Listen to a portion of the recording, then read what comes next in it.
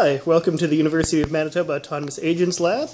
I'm Chris, and over here is Amir. Hi. And we just got a very exciting box from Robotis that we're going to open up for you. So let's take a look at what's in there. Alright, there's Amir breaking the seal on the package. So excited. Oh, more tape.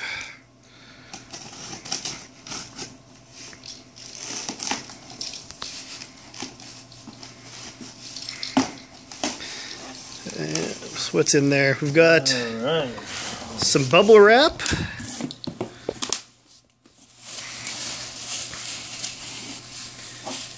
And what's this? This is paperwork and this is a calendar. Calendars. Yeah. Ooh. Just in case we don't have online calendars. Right, they're all the same. Yeah, alright. Move those out of the way. And that's a familiar looking Pelican style case. You can see it's the same thing as Darwin 1. And inside we have our new Darwin! A shiny new hot off the presses, well, cold off the mail delivery truck because it's like minus 25 outside right now. Oh, yeah. But this is the DARwIN-OP 2, which features better internal hardware.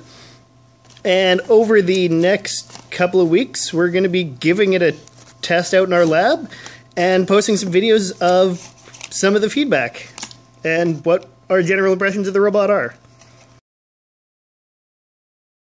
And some of the other goodies in the case. We've got batteries. And these are the new standard batteries that come with the Darwins. For those of you with the older models, these are higher capacitance. If I can get that to focus, maybe. Yeah. There we go. These are higher capacity batteries than the little tiny red ones that came with the early Darwins. And we've got some extra cables in there. TTL cables.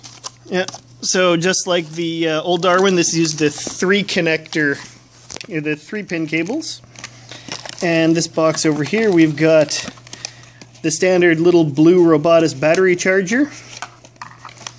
We've got the USB stick with presumably recovery software and everything on there.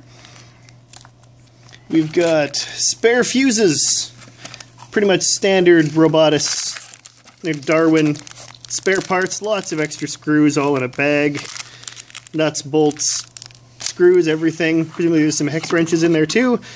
The ever useful tube of Loctite, and the red ball with its delightful smiley face. Hello! And then for the robot itself,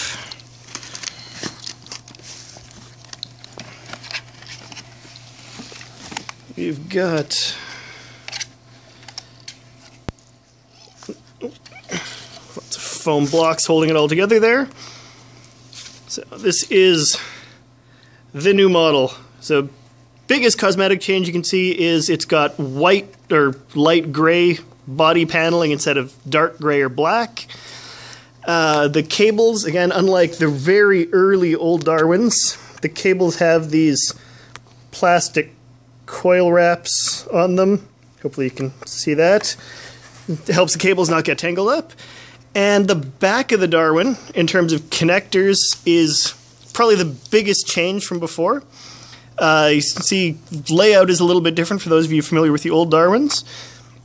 We've got an HDMI port right here, 2 USB ports, Ethernet way over on the other side, and again the standard 2 input buttons and the reset button.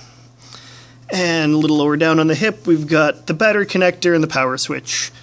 And other than that, physically, it looks to be pretty much the same as a classic or Gen 1 Darwin. So looking forward to getting this guy's batteries charged, and we'll test them out. Yeah.